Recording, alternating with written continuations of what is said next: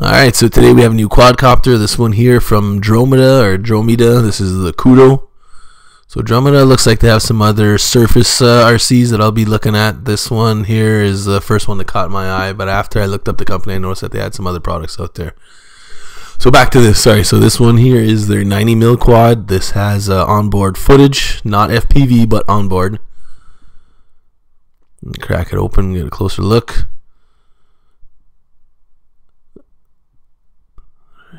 So what I like about this is it's almost in between the Nano Quad and the other ones out there.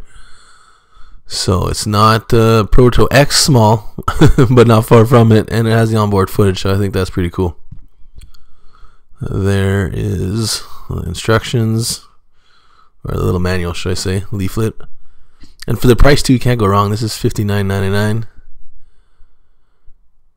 Alright, so here, USB charger as always, nice and handy.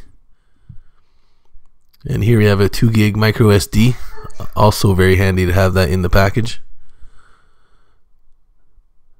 And here's the adapter, so you throw in your SD in there and then directly into your computer.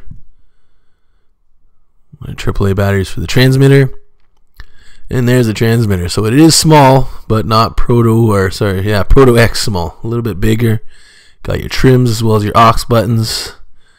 Does flips. I'm assuming one of those buttons does the flips. The other one's probably for footage, so video and picture. Alright, so underneath the box, don't forget you have your props as well as your prop guards, which you can get the box out of the way so you can get a closer look here. So there you have props enough for all four corners, your prop guards, which I never run, but handy for a beginner if he wants to save those props. There you go. The Kodo in all its glory. So I like the look of this. You know, the camera up there. It's a 390 mAh LiPo battery, single cell. It's got that futuristic bug look to it. I think it's pretty cool. So we should have some flight of this soon.